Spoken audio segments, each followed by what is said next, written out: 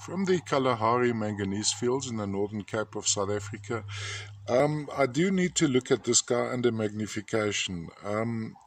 What I often found on this particular matrix, which is a very, very hard, I've actually made saws blunt on matrix like this before, hard brittle, so a high hematite content.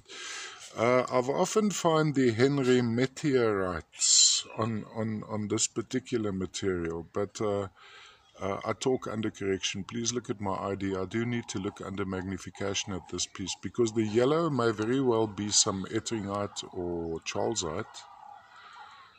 Very interesting specimen. Can be displayed. Let's start over here. We go around like this.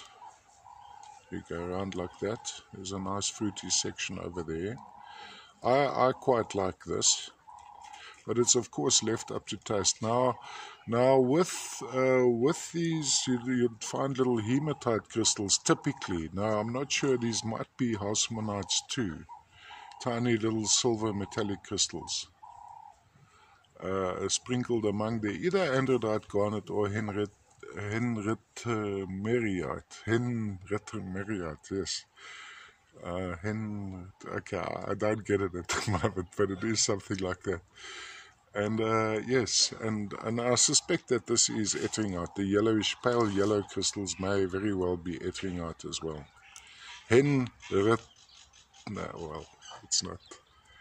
From the Channing 2 mine, Northern Cape of South Africa, the Kalahari manganese fields. Even like this. This is also pretty nice. Look at that. Very fruity piece. A world of wonder under magnification, this guy. And as is, not that unappealing too.